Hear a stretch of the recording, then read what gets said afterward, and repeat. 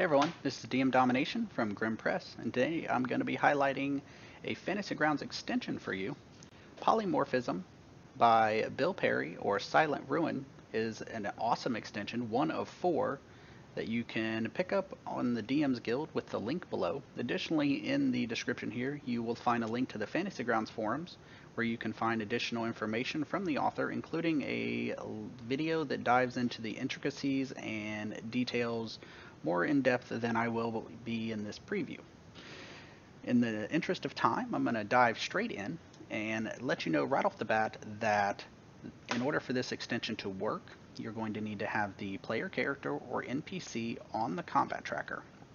And after testing this and taking a look at it, I also am a DM who has two games. Both my games have a druid in them, and both my games have a wizard and or sorcerer in them, and we have been using another extension for our polymorphing and wild shaping needs for over a year, and we have done a full transition to this extension because of the ease of use, the clean appearance, and the advanced features that I will be demonstrating to you today.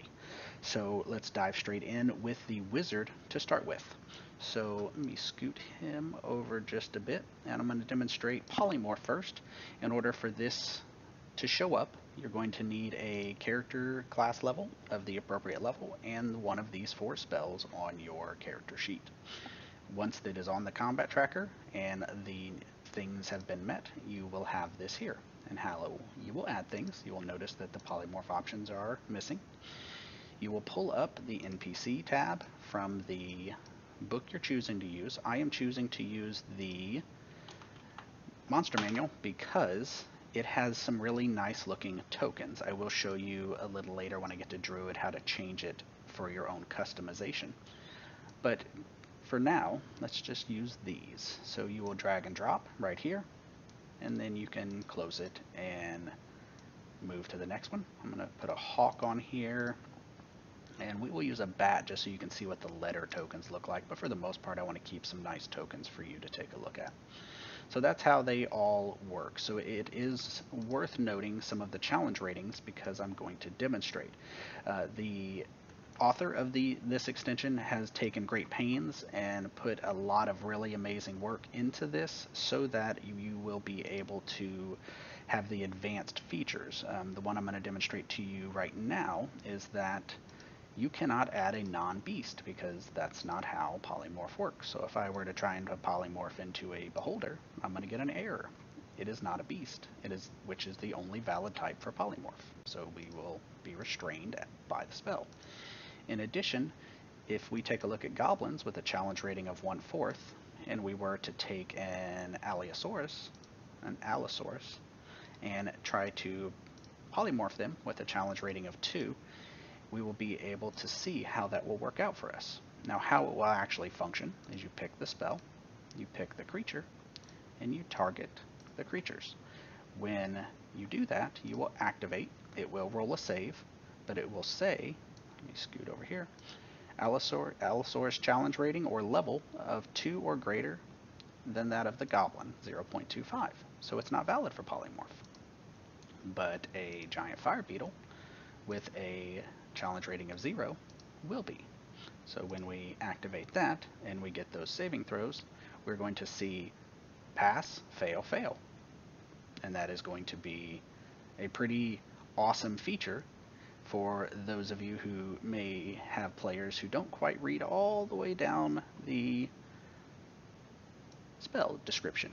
And like the spell says, in the event of this player casting this on them and then another player in their party doing some damage, we will be able to see that it is just like everything else. In the polymorph, they will take damage. They will then take damage exceeds by 2, and then that's transferred back to the goblin. They are automatically shifted back. So that is one of the really awesome features. So let's go ahead and take this off of Mr. Goblin right here, and we will switch over to animal shapes. And the same list will appear there if it is appropriate. and we will use this on our allies. And let's switch to the animal shape description that you will be able to take a look at. So with animal shapes, we will have this spell that will be targeting willing creatures. So when you cast, let's go ahead and target a goblin since he's not willing, and we will try to turn them all into a hawk. You will notice it will say can only target same faction, the willing. So did not change the goblin, but it did change our allies. If you wanted to, for example, make this particular fellow a bat, you could do that without messing up what you already have.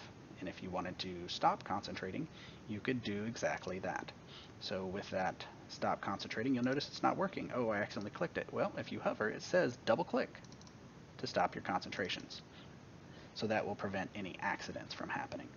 So the only other major difference, there are much more intricacies, but the only other major difference when it comes to something like polymorph and true polymorph and animal shapes, you're going to notice that this is also going to target creatures. It's going to affect them in many ways, but you will notice that it may have some other options if you were to try to change them into an Azer, because they are providing options that are not bestial. Assuming he fails that save, he will then be Azer challenge rating is too high.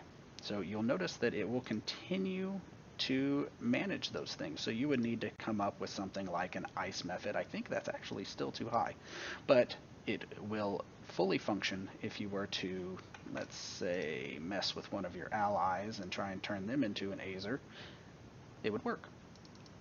We'll go ahead and shut that off and dive into the next aspect.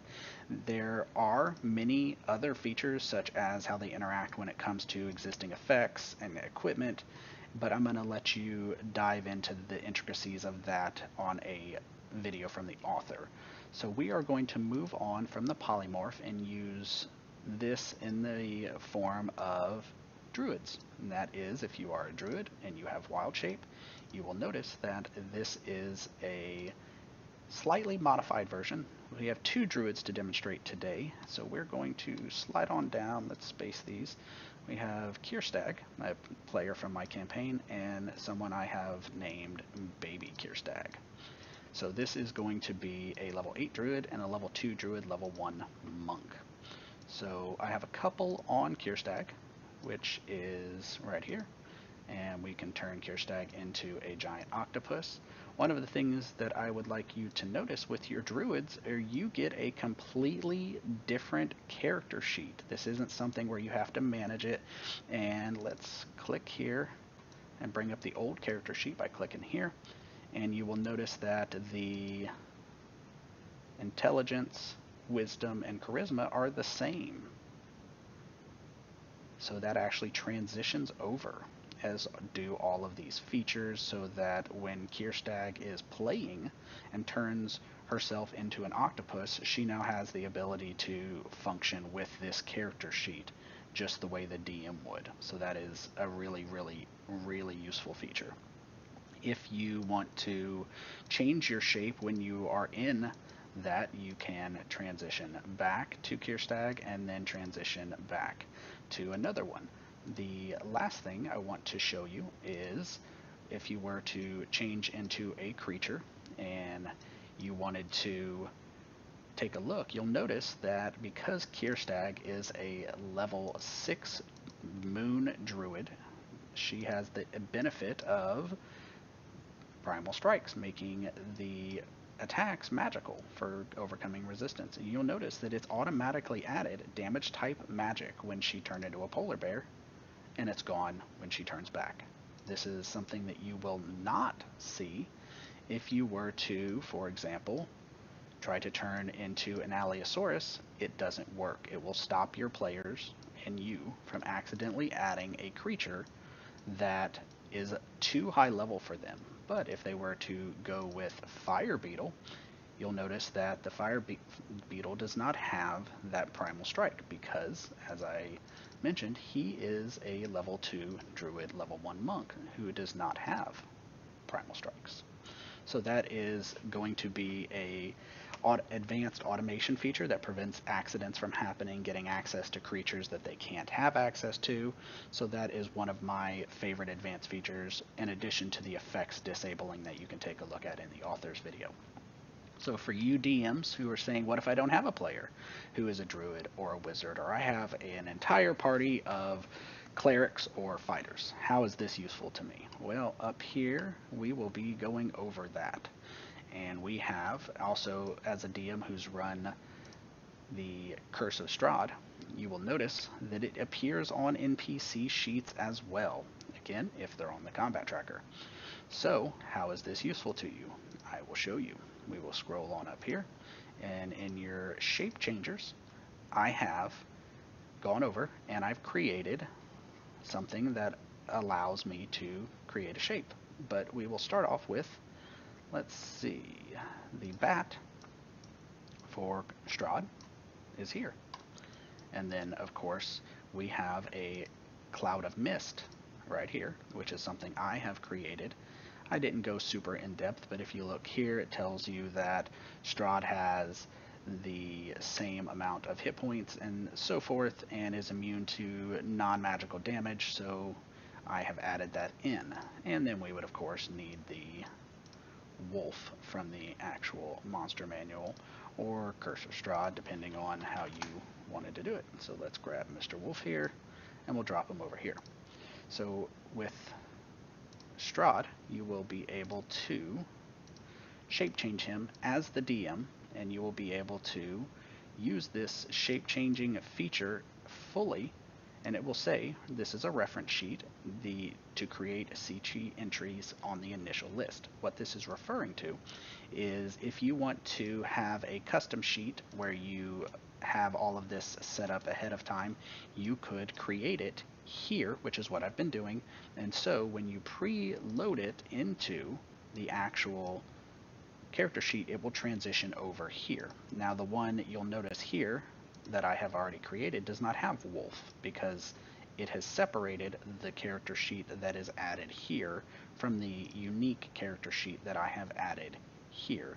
So if you wanted to do all of this ahead of time, you could, and I wanted you to be able to see the difference here. You could add any creature that has shape changer or polymorph on their actual list. So for Strahd, for example, he is a spellcaster. He does have polymorph, so you could go through and add in his shapes, and then you could switch to polymorph and add in all of your features or beasts that you intend to turn your character into. It took off the cloud of mist because it isn't appropriate. It's not a beast. And if you were to delete Strahd here, that'll disappear. Strahd will go here, naturally rolling a 15 in his initiative count, as Strahd is wont to do. And then on your actual character sheet you have, again, Cloud of Mist is not appropriate. You will have the bat he can turn into, and let's switch to this and Cloud of Mist, and we can turn Strahd into a Cloud of Mist. And he will be able to move around, and you can make him invisible and move him any way you want. DM won't go invisible on the DM screen. So that is the how to use it on NPCs. And the last thing I do want to show you is if you had a player who likes to customize their things. I have a player who does. So I have an ice spider, and what you can do for these players is just like I showed you with Strahd. You can create your unique one, and I have a player who loves the ice spider token, so you can pick up a token pack from Grim Press or any of them and pop a custom token in. I also have a player who has a homebrew ability that allows him to get a +3 to his armor class, and so I can modify this for Kierstack, and when she is playing the ice spider, I will drop it and it will reference this ice spider, not the standard ice spider, because I have modified her ice spider. So you will be able to modify things in any way that make you and your game work.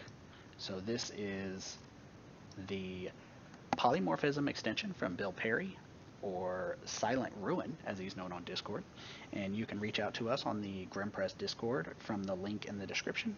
And I strongly encourage you to pick this up, especially for those of you who have druids. Know that you're going to have druids that have 15 different shapes, as opposed to how my other game had an entire area down here where she would have all of these extension creatures that they were wanting to use, but you will be able to instead have everything neatly organized here, customized on the NPC sheet, and then drug straight over. Thank you for your time. Have a good day.